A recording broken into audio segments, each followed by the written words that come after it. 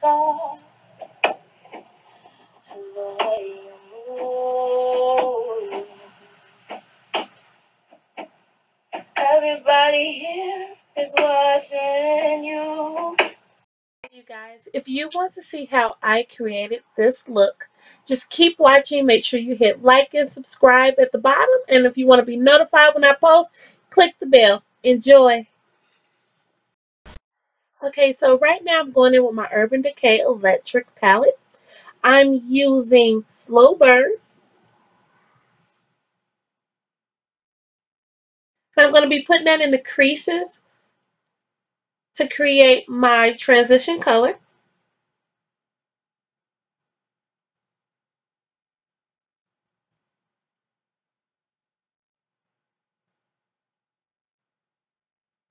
And the brush I'm using is a blending eyeshadow brush.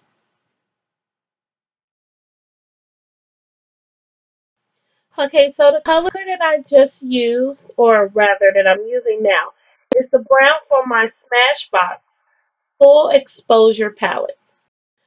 And then I am going to go in with my NYX Pearl Eyeshadow Base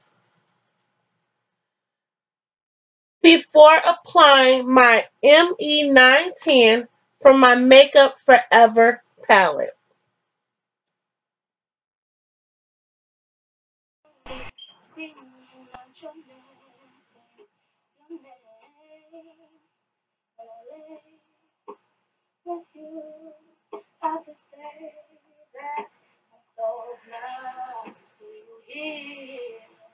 Forever, you and me together, nothing is better.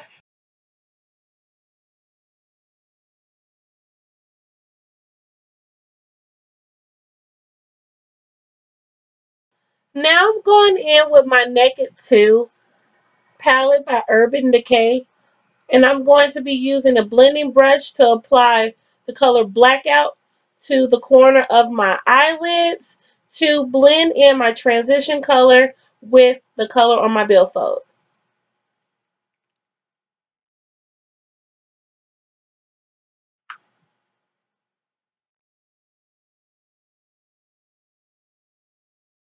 Now I'm going in with my Falsies mascara by Maybelline. The first one that I use is actually the Flared Black. I go in with 2 applications on each lash with those, or each set of lashes with that one. And then I go in right behind it with my Blackest Black to give me thicker, fuller lashes and to add additional length. What I love about the falsies is that it works without having to wear fake lashes, and it gives your eyes that pop that we're always looking for to complete our look. After I finish applying my falsies, I'm going to actually bend my eyelashes upward some because I don't have an eyelash curler. I know, shame on me, right? And then I'm going to grab my Physician Formula's Primer plus Argan oil to prime my face and moisturize it all at the same time. What I love about this is not only is it a 2-in-1, but it also glitter and shimmers. So even on days when I don't wear makeup, I would apply it to my face because I like the glow. It's like putting gold on your face. My LA Girl Orange Corrector. And then I'm going to go behind it with my LA Girl Warm Sand to cover up any dark spots or imperfections that I don't want to show through my foundation. I am using a disposable cosmetic wedge to blend in the orange corrector and the warm sand. And then after this, I will be applying my Maybelline number 355 Coconut Matte Poreless Foundation. It's watching you as you feel like home. Like a dream come true, yeah. And if I taste your hero, oh, can I have a moment before I go? video, you hear me playing snippets of two different songs. Both of them is the same young lady singing. That young lady happens to be my 14-year-old daughter. I am always encouraging her to sing. I love her voice. She can sing across different genres and she makes the songs her own. And I don't think she understands how beautiful her voice is. So if you like what you hear, make sure you comment below so she can see it. I'm using to apply my foundation. As you notice, I'm dotting it across my face because I'm not trying to actually spread the product that I've already put on. But I am using it's like an all-in-one brush. People use it for different things. I'm using mine for foundation because I like the consistency and how it spreads across my face. It's my foundation spreads so wonderfully. I noticed that a lot of people use this foundation and you don't actually have to buy expensive everything to get great coverage. Earlier, I gave you incorrect information. I actually used toast to go in with my orange corrector. And now I'm applying warm sand to create my highlight. And then after that, I will be using mahogany to give me a dab of contouring. To finish off my contouring, I will be using the True Radiance, Black Radiance True Complexion Palette, the contour from that. I am actually using a beauty blender that I got from Dollar General for about $1.50 to blend out my highlight, and I will be using my Real Techniques beauty blender to blend out my contour.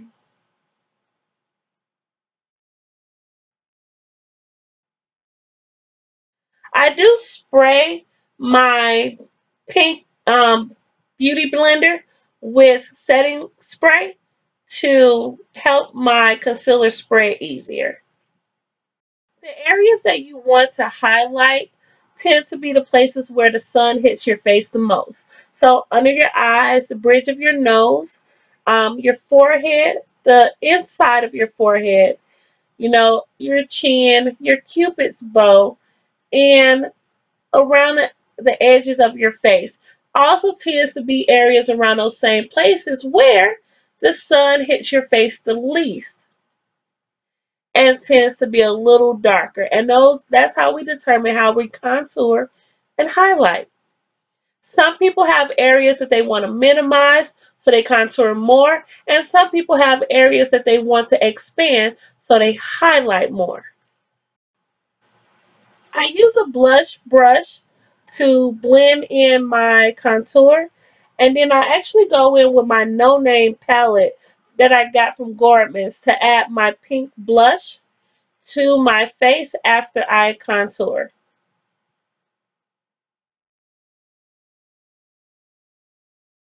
If you haven't noticed, I tend to do circular motions with a lot of the things that I'm applying to my face.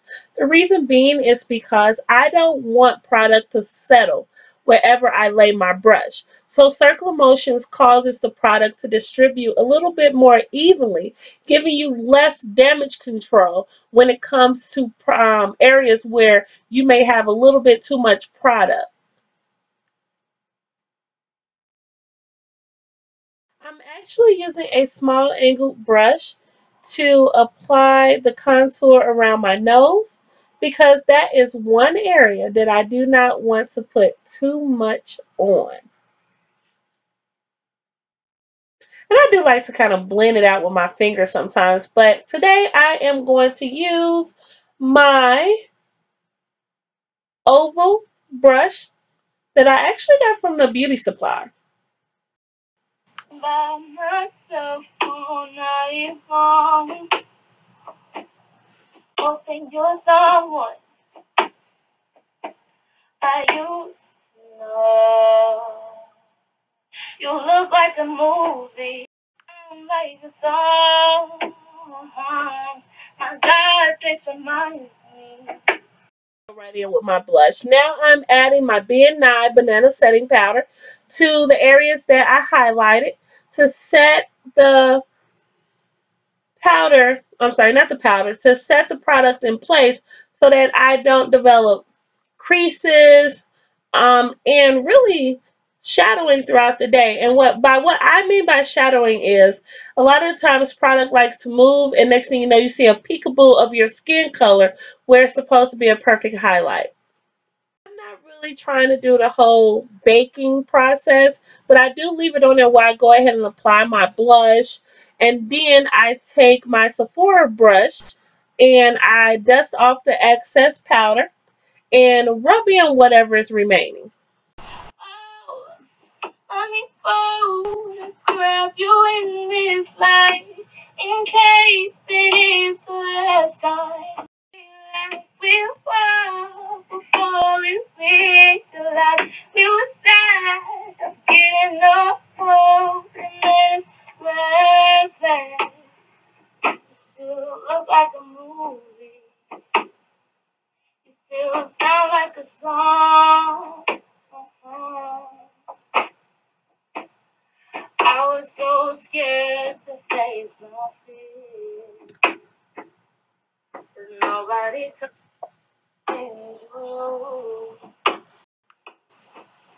to the way you move. Everybody here is watching you, as you feel like home, feel like a dream come true, yeah. And if I taste your hero, just to play it safe, I like to go in with my Milani foundation. Is because I have a red undertone. It's a little bit red, more along the lines of like it's not exactly my shade. It's more of a blushy color. So I go in behind it and I kind of go over the areas that I highlighted. Especially if I feel like my highlight has gotten way brighter than I wanted it to be. It helps mellow it down and not cause me to have this weird look whenever I take a picture. Notice I went in with my Sephora. I'm grabbing them now because I don't know their names by heart. But one of them is my Stardust by Sephora, and the other one was my Tangerine Tease that I did to highlight my cheeks. I love it. Okay, so I am actually using a fan brush to complete the shimmery effect on my cheeks. And then after that, I am going to go in with my Lancome translucent powder to kind of go over the other areas of my face, especially the ones that I didn't set with the BNI. And after I finish that, I am going to go ahead and set my face with my Wet n Wild setting spray. Don't mind my powder brush. It got a little bit too close to my heater while drying. And yeah, so it has a new look. So now it's time to go ahead and set my face. I keep trying to go ahead of myself, and of course, like I said, I'm using the Wet n Wild setting spray. And I'm going to saturate my face, let that dry. And then I'm going to go back in with my Naked2 palette using the color Blackout and taking my smudge brush and applying the blackout underneath on my under eye to give myself a smudge effect. And then I am actually going to go back in with Slow Burn from my Urban Decay Electric palette to finish that look. Once I am done doing that, I will go in with Revolt from my Urban Decay Electric palette in the tear ducts of my eyes.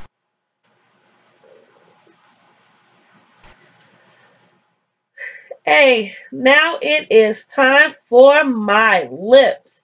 I will now be going in with Plump Potion for a glossy effect. Then I'm going over it with a purple/violet eyeliner from Wet n Wild. And I will be finishing that look with my MAC lip gloss in the color Lust.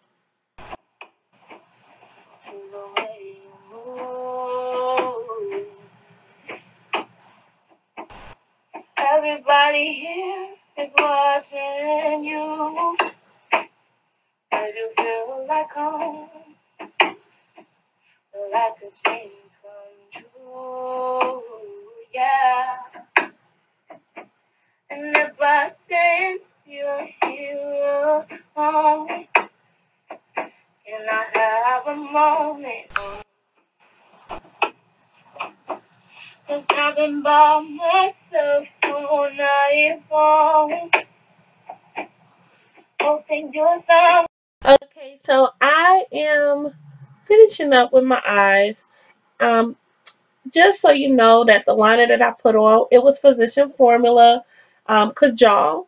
But now I'm going in with my Plump Potion by Physician Formula to give my lips a plumper look.